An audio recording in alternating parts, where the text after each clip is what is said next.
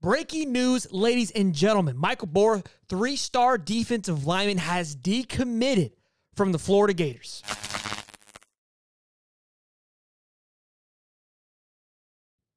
That is correct. Three-star defensive lineman Michai Boreau, as you can see here in the film, has decommitted from the Florida Gators. And I'm sure a lot of us are, what happened? We're panicking because obviously the loss to Utah, that means everybody's going to leave.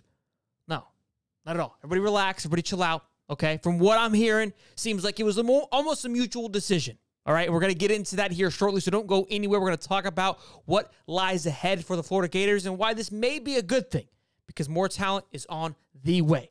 Michai Boreau, although, again, loved having him, 6'5", 350 pounds, ton of size on that defensive lineman from the state of Georgia. It appears that he has now flipped his interest to Georgia, as On3 has him leaning heavily now to land at Georgia. From what I was hearing, it seemed like he wanted to search around, visit, do some more shopping in his recruiting. And it sounds like Florida's not playing games. Once you make the step to become a Florida Gator, that's it. That's a lock. You're 1,000% committed. He wanted to shop around. Florida was not having it. So, look, kudos to him. He should be able to shop around, but I'm liking the approach that Florida is taking on locking down these recruits, making sure that they are 100% committed to the Florida Gators. But you've got to think that there is more that lies behind that than just the fact that he wanted to shop around. That leads me to my next point, is what lies ahead.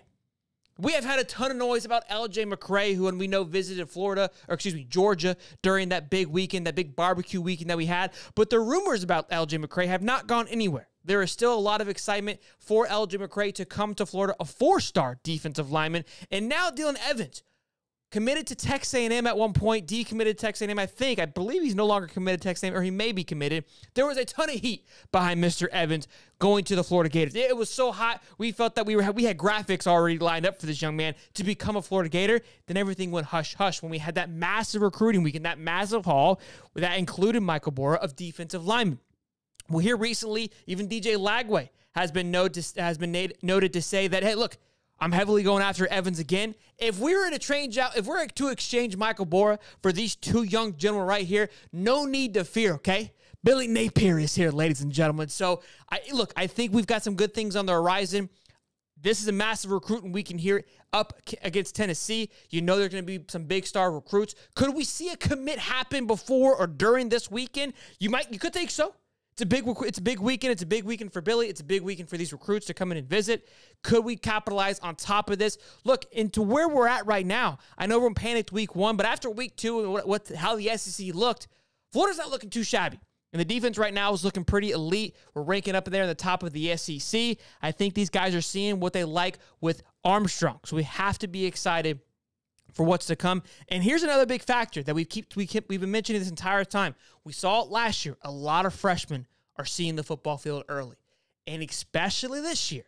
What is the biggest thing that Billy is concerned about going into the Tennessee game? Is the youth that he was going to be placing on that football field. These recruits see that. They say, I'm going to go to Florida, and I'm going to have an ability to play right away, which is going to make our freshmen that are going to be sophomores next year. And typically, when you see that sophomore status, you think, oh, it's a sophomore. Our sophomores that are going to be going into next year are going to be in the same elite status as a junior, because they're going to have the same amount of reps. They're not going in with 5-10 reps, right? They're going to go in with a handful of reps, meaning freshmen are seeing that, incoming recruits are seeing that, hey, we're going to go to Florida and we're going to play right away. If we are good enough, they're going to put us on the field.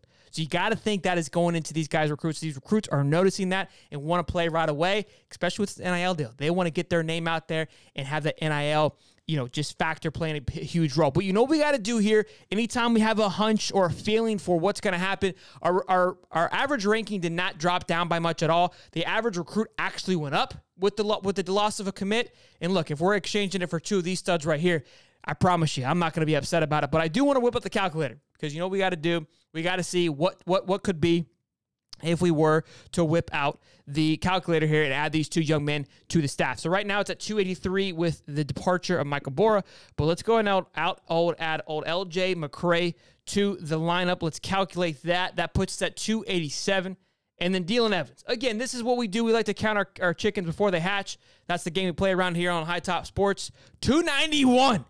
We're sniffing that elusive 292 that we're all working for and hoping for this top elite recruiting class. My goodness, that would be one hell of a defensive class coming in. Not to mention, boys, I keep trying to remind you guys, that linebacker class boy, oh boy, just keep your eyes on it. Keep your eyes on it. Gator Daniels, 487 yards of total offense on Friday. DJ Lagway, 5 touchdowns, over 200 yards passing this past Friday. Boys, y'all be patient.